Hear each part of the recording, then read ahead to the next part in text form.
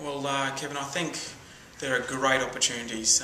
It's not only with respect to employment and training opportunities on the ground with labour hire, but I think there's also opportunities for business engagement, so for Aboriginal enterprises and for them to be training up their own people for those enterprises. I think South Australia in particular, as the next boom state, has a fantastic opportunities that they're going to roll out, both in the minerals and the energy sectors here. The BHA Build and Expansion project is one of the major projects, group of projects, but Santos is doing work here, Aluka, and for Aboriginal people and enterprises, I think it forms a fantastic opportunity for them to train up their own people, to equip their own people with those opportunities, both from the grassroots kind of trades, machinery operators, and I think also, from my experience in Aboriginal employment at the higher levels as well. So I've been involved in cadetships with young people going through engineering, the technical sciences. So it's all that sort of mix of specialisations. Is there a regional and remoteness problem there though? Because a lot of the potential employees live in regional or remote Australia. You, by definition, can't have the training facilities at all of those places. So how does that work?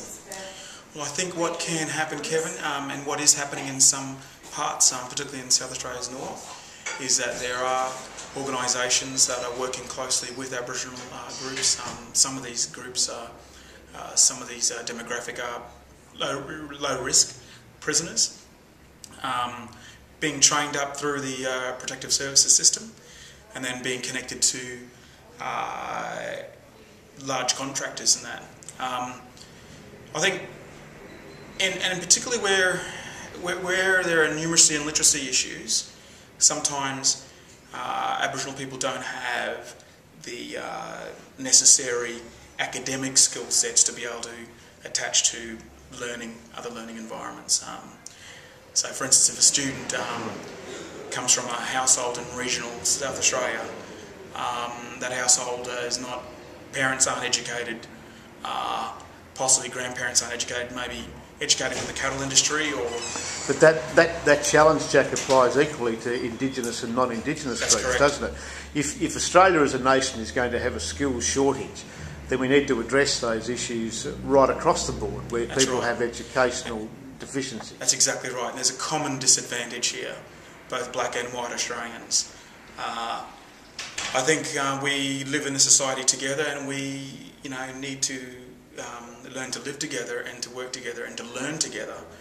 And how we can do that? Well, there's some responsibilities. There's different governments at different levels have responsibilities to equip regions with these skill sets areas as well.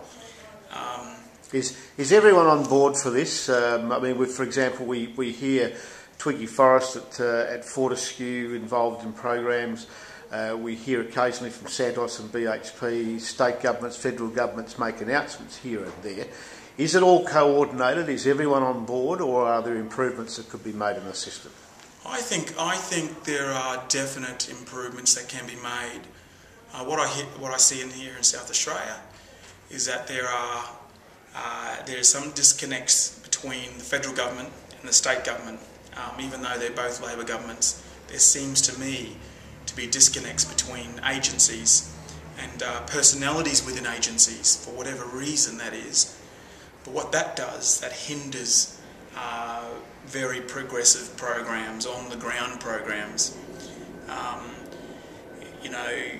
Those kinds of issues have to be ironed out. There has to be a common playing field where everybody involved, that includes the politicians, the policy makers, the programs people in the state government and the federal government, need to have a common linkage, common goals they all aim for, not going in different directions because of personalities or different agendas. I think that's what hinders what can happen on the ground. So still more to be done. Oh yeah, I think so. Jack Pearson, thank you. Thank you, Kevin.